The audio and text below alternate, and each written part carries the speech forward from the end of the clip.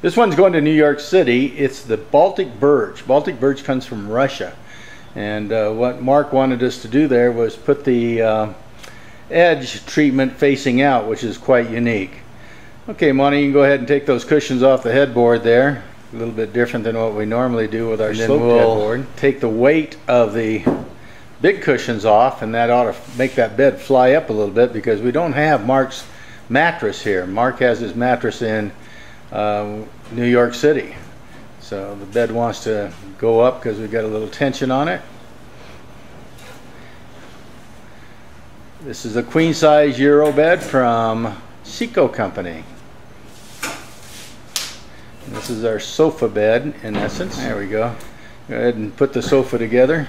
Yeah, you notice that this sofa is quite unique. It's the first one we've ever done with metal legs being suspended out there like that. It's almost like a retro sofa. We also have a little bit unique combination of the back cushion being less in width than the seat cushion. We've got that rubber cushion webbing underneath there. It's the first time we've ever used it. Okay, let's call it good. I'll move in and take a close-up of that grain that we have showing. That is unique.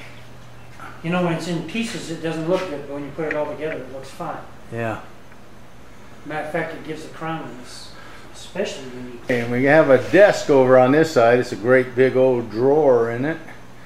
This is a little bit unusual. What we've done here on the outside is take our interior nightstand feature and put it on the outside also.